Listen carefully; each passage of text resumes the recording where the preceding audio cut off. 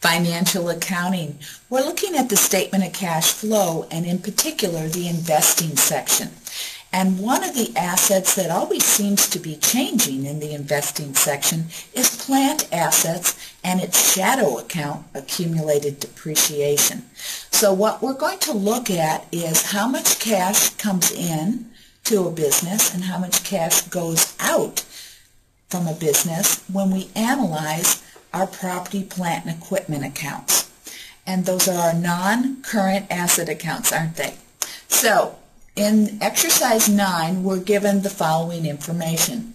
It says that our plant assets had a beginning balance of $130,000, was increased because we bought some more plant assets, buildings, equipment, etc., for $67,200, and we disposed of something that had an original cost of $46,000. So that gave us our ending balance.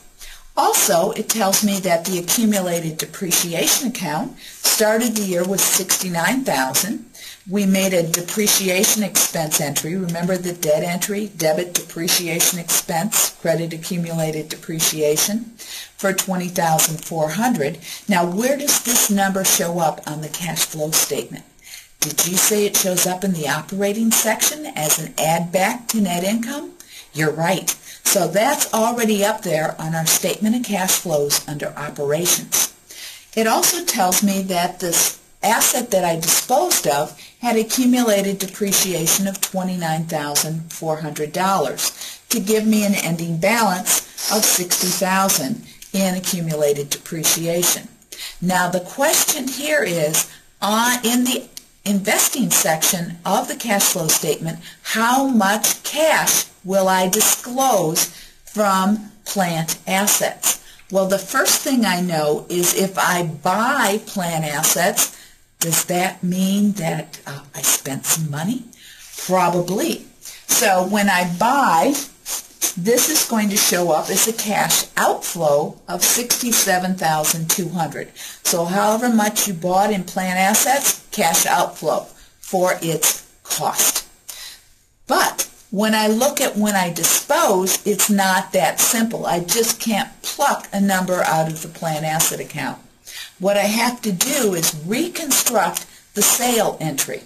Now, if I sell the plant asset, that means I'm going to credit plant assets when I sold it for $46,000. Likewise, I would be debiting accumulated depreciation for $29,400 when I sold it. So that's where these two numbers came from in this entry. Now, what I really want to know is how much cash did I get when I sold this asset? Well, I cruised back to the income statement and realized that I had a gain that was disclosed on the income statement from this sale of $8,800. So I had credited gain for $8,800. Oh my, do you remember where we disclosed this gain on the statement of cash flows? Yes, up there in operations. And since it's a gain that didn't put money into my pocket, I would, subtract it, wouldn't I, from operations. But what I really want to know is what am I going to show as a cash inflow in investing? Well, if I add up my credits, subtract the debit that I know, I can see that the cash sales price for this plant asset that I sold was $25,400. And this is the number that I will show as a cash inflow in the investing section. So notice I said that in the operating section that I am showing the gain. So that shows up in the operating section. The depreciation shows up in the operating section, doesn't it?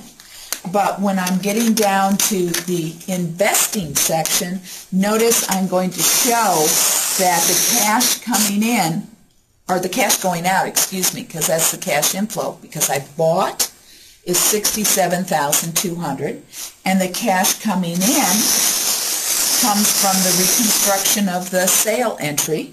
The cash coming in is $25,400. So these are what shows up in the investing section. because that's the cash in and the cash out.